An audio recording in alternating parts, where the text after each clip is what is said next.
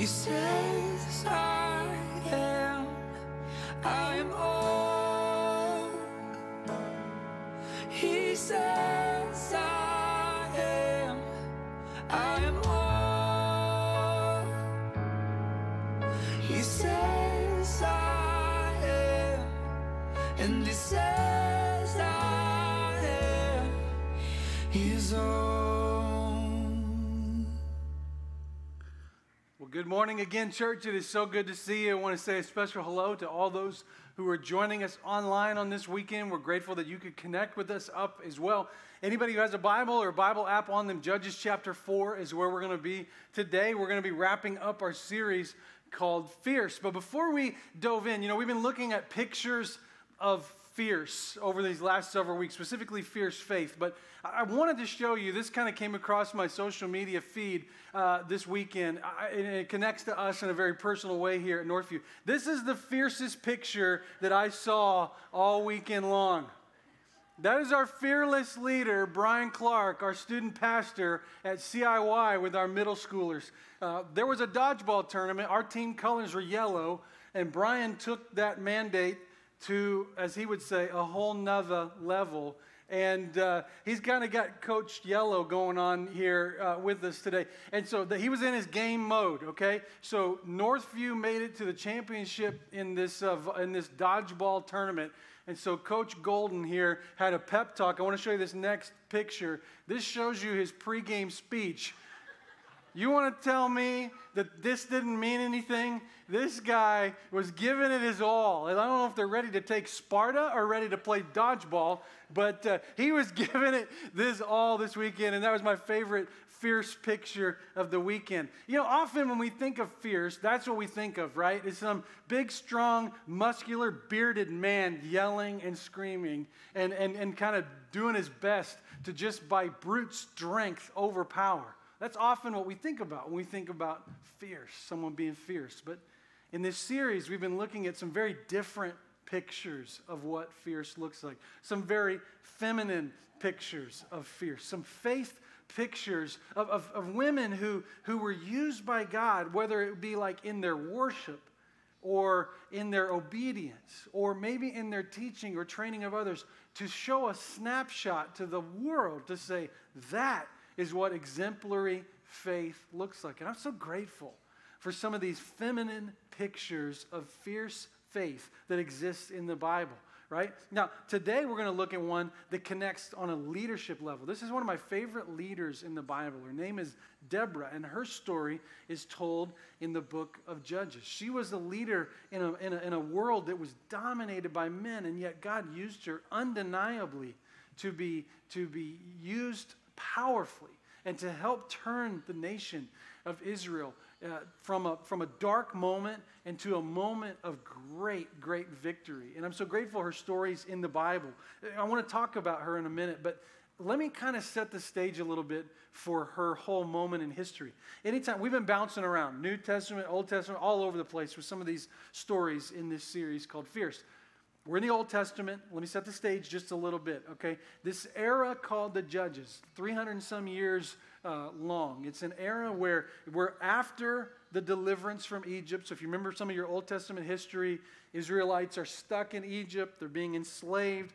Moses comes in, says, God told me to tell you, let my people go. And finally, after all the plagues, God's people get to go, and they cross the Red Sea, remember? And then they get out into the wilderness, and then they wander in the wilderness, and then finally 40 years go by, and then Joshua succeeds Moses, and he leads the nation, Joshua and Caleb, into the promised land. So at the time of this story, we're now in the promised land.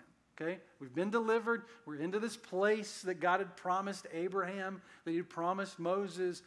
They're there. They're in that land. They're delivered from slavery in Egypt. They're in the promised land.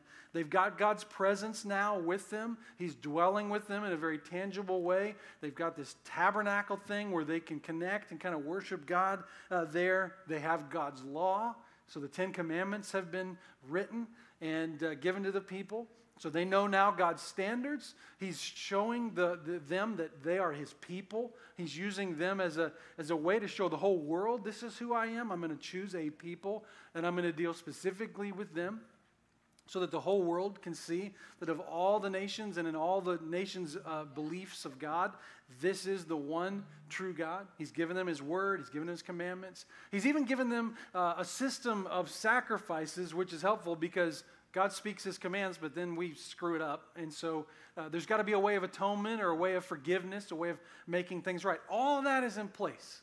All that's set up into the time of the judges.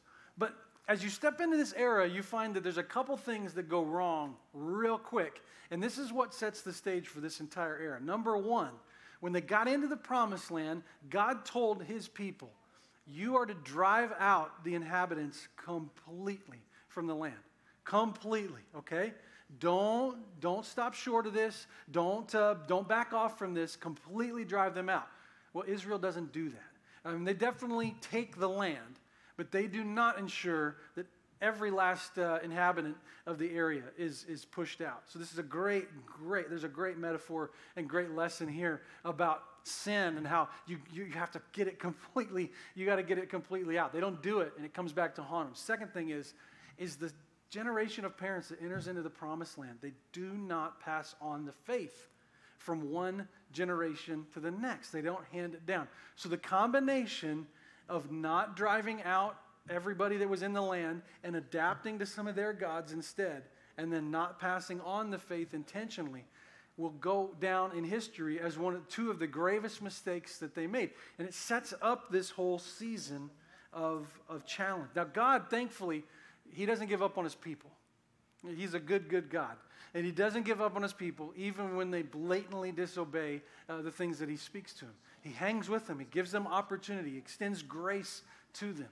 But what we see in this era of the judges is a cycle that gets repeated over and over and over. At least 7 times this exact cycle in the era of the judges gets repeated. And I just want to walk through this with you because it's helpful to understand it, both for our lives and also to understand Deborah and her time in history.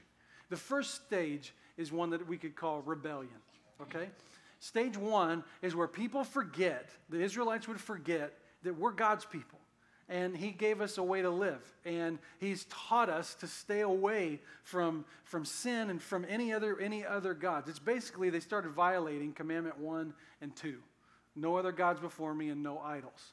Slowly but surely, they'd start being pulled away as a nation towards other gods, towards other pursuits. The gods of the Canaanites would become interesting to them, and they'd start pursuing those. There would be this season of rebellion. You know, and so after the rebellion, as they start walking away from God, there would eventually be a reckoning. Okay, that's the second part of this.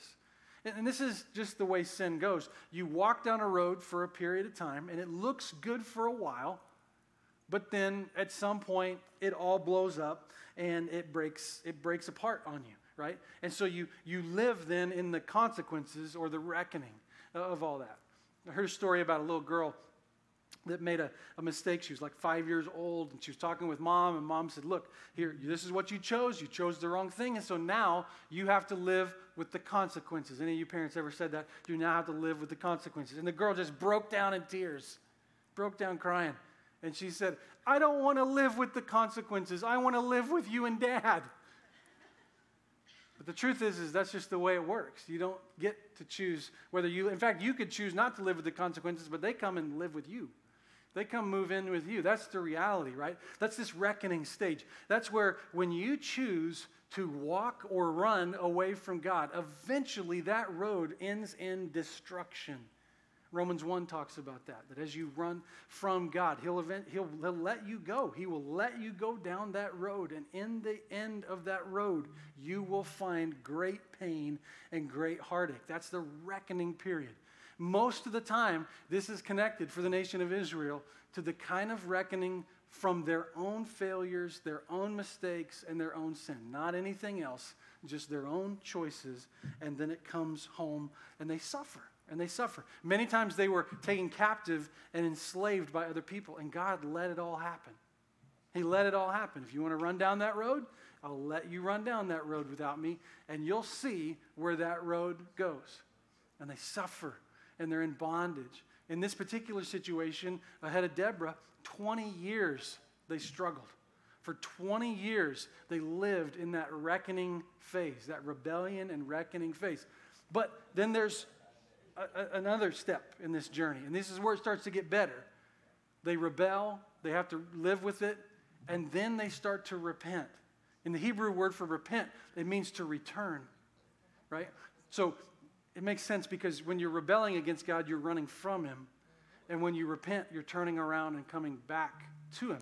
It's the idea that at some point the pain becomes so great that you come to your senses and you realize, wait a second, all this started happening when I started running away from God. So I'm going to quit this path, I'm going to turn around, and I'm going to return to God. The pain is causing us to learn things. Pain is one of the best teachers that we have, if we're honest. We don't like pain, but we learn from pain. We learn from pain. And then as we learn and as we turn in repentance, there's this moment or this season of restoration. That's the fourth phase in this, where God starts to fix and heal and restore all those broken things that were there. This happens a lot in the book of Judges, where it says they would cry out to the Lord, and then He would raise up for them a deliverer. And there'd be a deliverance or a restoration period. And there was 12, or depending on how you count, 13 of these different judges that God raised up. And restoration happened. And then it would stay good and redeemed and restored, usually as long as that judge was alive. And then when they died, well, we'd reset the process. Then we'd go back to rebellion, and rebellion eventually would lead to a reckoning. And then pain finally would get great enough that we'd repent, and then God would send a deliverer, and they would experience this great season of restoration. Deborah is in that cycle. And she is one of the people that God sent, one of the judges that God sent to be a deliverer from the nation. Judges 4, chapter 4, verse 1. It says, again, the Israelites did evil in the eyes of the Lord, now that Ehud was dead. So the Lord sold them into the hands of Jabin, king of Canaan. Stop there for a second. The Lord sold them into the hands. That is a frightening verse. But it's actually saying what we just said. That when you choose to run, and when you choose to intend to go as hard as you can away from God, He will allow it to happen.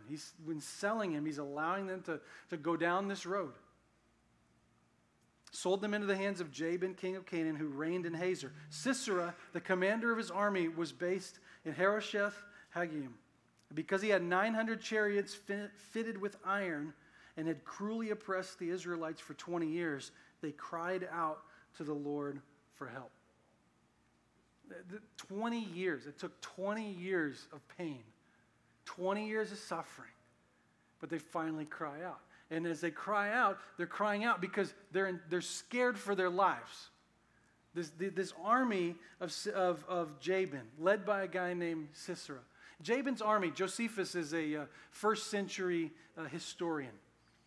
And he records that Jabin's army was gigantic, like 300,000 foot soldiers, 10,000 in the cavalry. And then he had these iron chariots. We see 900 here in the text. History tells us it was probably north of 3,000. Okay? We're talking a primitive time in history, and to have iron chariots like this, I mean, it's the equivalent of tanks. Okay? And you're swinging swords, and they have tanks, right? And so major advantage to Jabin as far as his armaments, as far as the kind of things that they had going for them. Now in verse 4, this is where we finally meet Deborah. People are crying out to God, and God sends a deliverer. Here it is. Now Deborah, a prophet, the wife of Lapidoth, was leading Israel at that time. This is a significant phrase because it's just so matter of fact.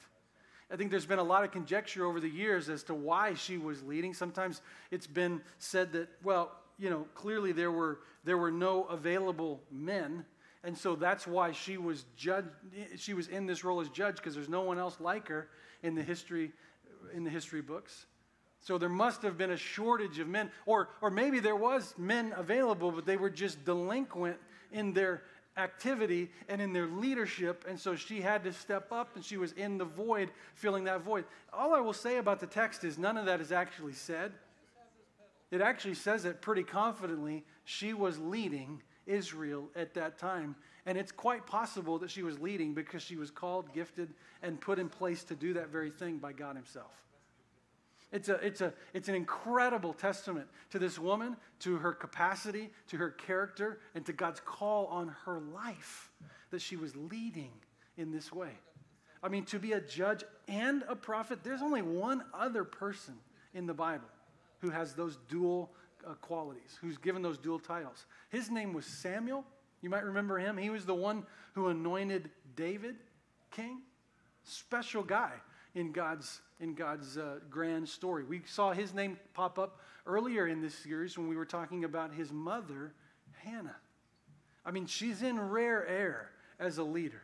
And make no mistake about it, her mark in the Bible is a leadership mark. It is a leadership mark. The Bible tells us of several other prophetesses. Miriam, Huldah, Anna. In the book of Acts, Philip's daughters are mentioned as that. But again, only Samuel and Deborah are prophet and judge. I think Deborah is simply doing what God called her to do when he called her to do it. She was ready. And when God's people called out for help, she already was his answer for them.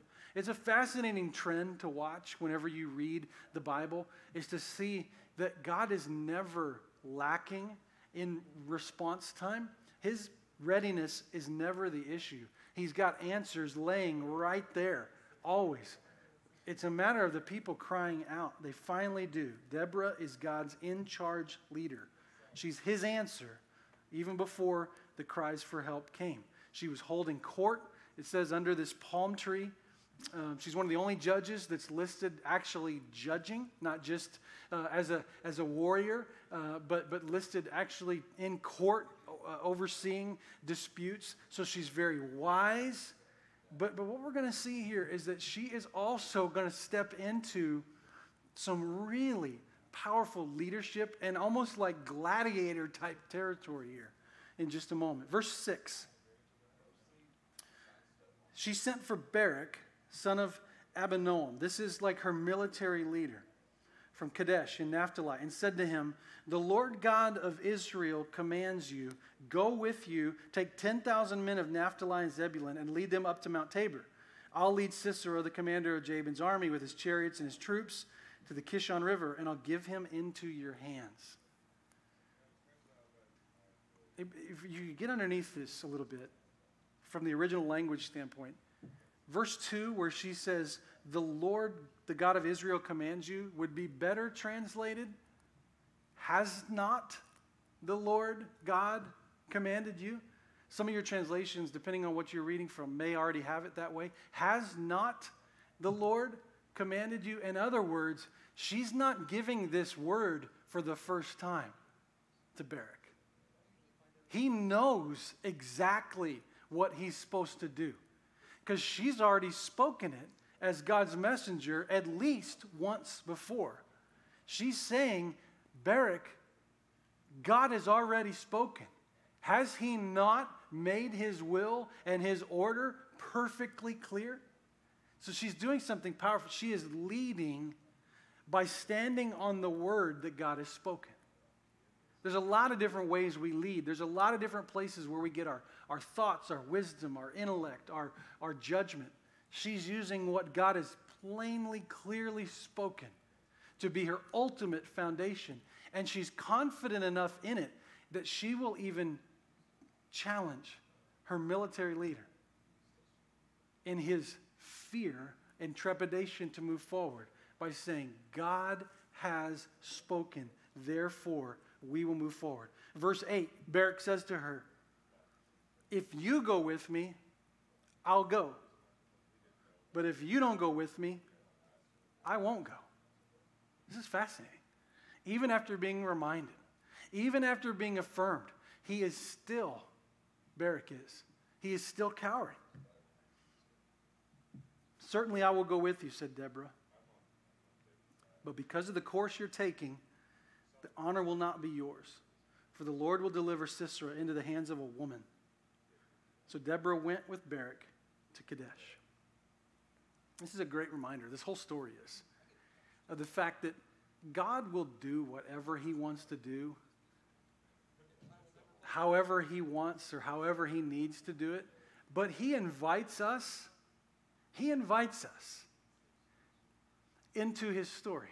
And he invites us in ways where our lives have an opportunity to be woven in with the fabric of this great big story that he's telling. And he provides moments of obedience, moments of response. And many times if we say no to him, we think, well, then it won't happen. No, it's going to happen. God will make it happen however he needs to make it happen. What won't happen is you won't get to have your story connected to it. That's what Barak was learning. He'll use a woman to lead the nation of Israel. And if his military leader won't go forward, well, he'll do it a different way then. But he's going to accomplish, God is, whatever he wants to accomplish. Verse 9, God tells through Deborah, again, because of the course you're taking, the honor will not be yours. Then it says, for the Lord will deliver Sisera. This is the same word, deliver. It's actually the same word, sell, that was used in verse 2 when we said the Lord sold Israel to the Canaanites. Now it's being turned. And part of this restoration process that's happening is because the people have chosen to repent. And they've returned to God. And when you turn back to God, God starts to change his action. And now instead of selling you, he sells your enemies out. And he turns this around. And now those who are against the people of God are about to get crushed. They head into battle. Deborah says, I'll go with you. But the glory of this battle will not belong to a man. It'll belong to a woman. Let's see how this plays out. Verse 14. The day of the battle comes, and Deborah says to Barak, go. This is the day that the Lord has given Sisera into your hands. Has not the Lord gone ahead of you? So Barak went down to Mount Tabor with 10,000 men following him. At Barak's advance, the Lord routed Sisera and all his chariots and army by sword. And then Sisera got down from his chariot and fled on foot. So from here, Sisera's on the run. And he knows he lost, and it's just self-preservation at this point. And so he runs and runs and runs for a while. He gets exhausted from all the running and the fighting. And he comes to kind of a Bedouin community with some people that previously the Canaanites had made a treaty with, of some kind. And he feels like because of probably the previous position of strength, that he can still leverage that in this moment and use fear to make them be nice to him and honor this treaty. So he comes to the tent of this woman named Jael. Her husband's not around. He's maybe out fighting or farming, or I don't know what he's doing, but she's there. And he says, hey, I'm tired, I'm exhausted. Can you give me something to drink? And I need to lie down. And so, and if anybody comes to ask for me, you tell them, you've not seen me. I'm not here. So she obliges, and she gets him something to drink. She gives him some milk and lets him lay down. But there's something going on in her that's a little bit different. And the story that she's about to be a part of goes a little bit different than the way Sisera thought this was going to go. As his eyes are closing and fading into sleep from his exhaustion, look at verse 21. But Jael, Heber's wife, picked up a tent peg and a hammer and went quietly to him while he lay fast asleep, exhausted. And she drove the tent peg through his temple into the ground. And this is my favorite part of the verse. And he died. You think? You think the tent peg through the temple will do it every time? It'll do it every time. My middle school brain just takes over in this story. And I just see this guy with the tent peg through his head spinning around in a circle, as it's just holding him there on the ground. I don't know why. finally, we see Barak, Israel's military leader, catch up. And this is what happens then.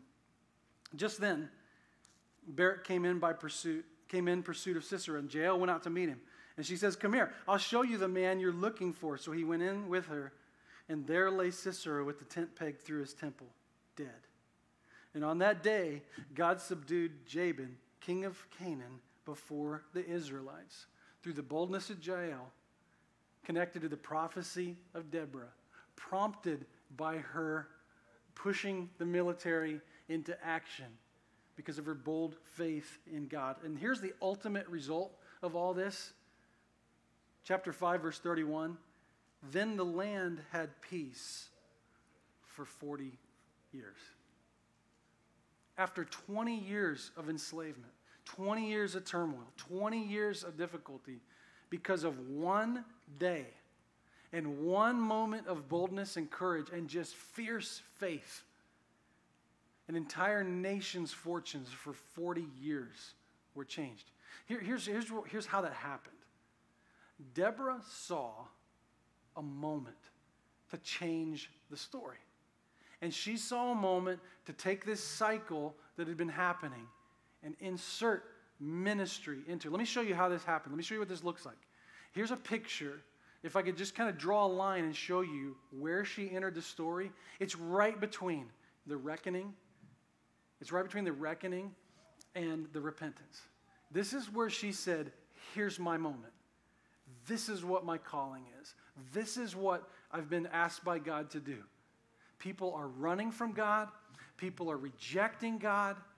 But in this moment, I have the opportunity to be used by God to help turn hearts back to Him. This is the same opportunity that you and I have. Maybe you're seeing that cycle and you go, "That looks like my life." Rebellion, reckoning after the rebellion, and then repentance, and then eventually this restoration. And maybe you see it in a sense that today you're able to know, well, there's my next step. It's time to move towards the repentance and the restoration. Maybe for some of you, this is prompting in you a desire to be like Deborah and to help other people come out of that season of destruction and devastation and be used by God to confidently stand on His word and point to the hope that we have in a God who has infinite grace for us. And just like she did, you see your life sitting right in between those places, helping others take that next step. This reminds me of 2 Corinthians 5, verse 18. It says, "All this is from God who reconciled us to Himself through Christ and gave us the ministry of reconciliation. That God was reconciling the world to Himself in Christ, not counting people's sins against them. And He's committed to us the message of reconciliation. We, therefore, are Christ's ambassadors, as though God were making His appeal through us." You know, I heard a story about some guys that were sitting around arguing about the best Bible translation. This is an argument that people like to have, and there's many different translations of the Bible that are out there, and probably even in a room like this, many of you have your favorites. The first guy says this. He says, well, the King James is the best translation of the Bible. That's how I learned it. If it was good enough for Jesus, it's good enough for me, was his argument. And so he just said, there's no other way than the King James Bible. That is the translation. Another guy said, man, I hear you. And after correcting him about when the King James was written, he said, I prefer something a little more modern. He said, I really like the New Living Translation. It's a little fresher. It's not so much word for word in its translation. It's more thought for thought. It kind of takes in the idea that, hey, we're trying to bring language and idioms from thousands of years ago into modern language. We don't have to get every single word because it just might not all make sense. The syntax is off. Let's just get the thoughts right. What's the general sense of this verse? I like the New Living Translation. It speaks to me in my language. Another guy said, no, you guys are swinging the pendulums too far. Somewhere in the middle would be maybe like an ESV. I like the ESV. It's a little more word for word. It's a dynamic equivalence. of the original text. That's where I want to land. The fourth guy goes, well, if you're going to go that route, let's just go word for word. You guys are throwing away this idea that thought for thought is okay. Hey, I like word for word. If God's word is inspired, I want every single word. So you just put me in order, every single word translated from the original text, Hebrew or Greek, into English. I don't care if it doesn't make any sense. I don't care if the sentence structure is off. If you've ever read an NASB, you know exactly what I'm talking about. You got to diagram a sentence to try to figure out. These are all the right words, but it's like Scrabble. None of them are in the right order. What am I trying to say here? The fifth guy said, I like my mom's translation the best. Of course, all these smart guys are like, what is your mom's translation? And he goes, I like the way she translated every day, the pages of Scripture into everyday life. She showed me what this word means. She showed me how to have a strong marriage, how to be a good parent, how to lead at home, how to have integrity, how to have character, how to make decisions, how to handle temptation. I like my mom's translation the best. She translated into everyday life. I think that's what Deborah is a picture of. She's a picture of someone who's translating God's word into everyday life, showing us a picture of the big idea that God is in a restoration process, that he is reaching out, even right now, to redeem and to restore and to renew our lives. Maybe our lives have been characterized more by rebellion and this reckoning for sin that just keeps showing up. But there's a better way.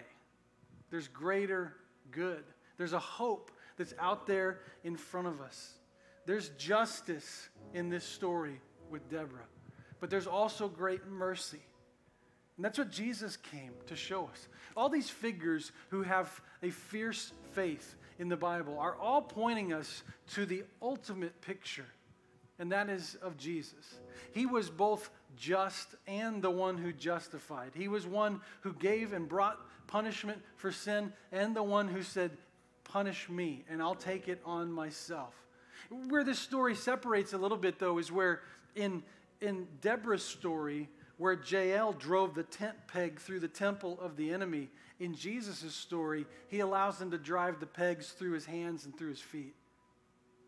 And he gives his life, rather than take someone's and crush them that way, he does it by laying down his life. That was a payment. That was a payment. That was a judgment. That was where we were supposed to be. That was in our place. That was because we constantly, just like Israel, rebel. And even though God has spoken plainly and clearly, and even though we know he's the one true God, we start that process over again. We begin to rebel. We begin to run away from him. You know, in this history of the judges, 330 years that Israel was in this era, they were enslaved. Listen to how many years they were enslaved. By the Mesopotamians, 8 years.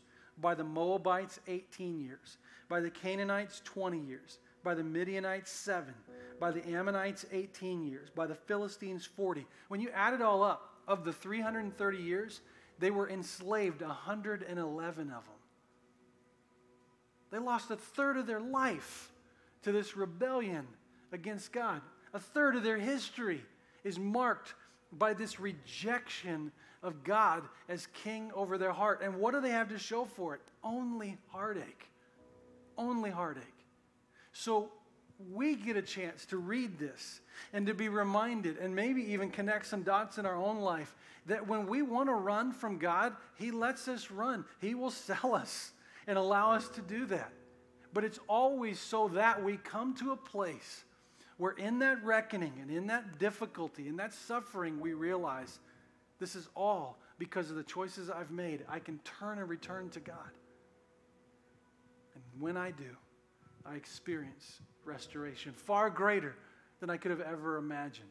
God sent his deliverer in Jesus to do even more than what Deborah could do, even more than what any military could do. He came to rescue our heart, to save our souls. and to connect us to him for all of eternity. So it's for that we give him praise. And it's to that I call you to respond today. To break this cycle of rebellion.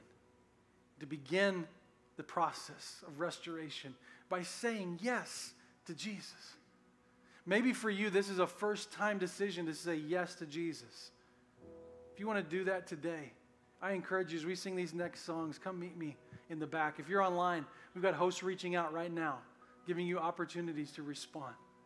Maybe there's a decision that's in your life, or maybe there's a season of rebellion that's going on right now. And what saying yes to Jesus means, you've made a decision in the past, but right now you're in a season of rebellion. Maybe it's as you hear him call today, you say yes, and you return to him. You let go of everything that's entangling, and you run fully and totally and completely to him. I'm going to invite you to do that as we come to this time of response. Will you stand with me? And will you join me in a word of prayer before we get ready to worship? Heavenly Father, God, we give this time to you, and we ask, God, that you would draw near to us, that we would, in this time, be reminded of how deep your love is for us, and God, that you would show us tangibly that next step. We want to say yes to you fully and completely. We want to give you everything you're asking of for us. We want to experience that restoration. May we do that today. It's in your name that we pray. Amen.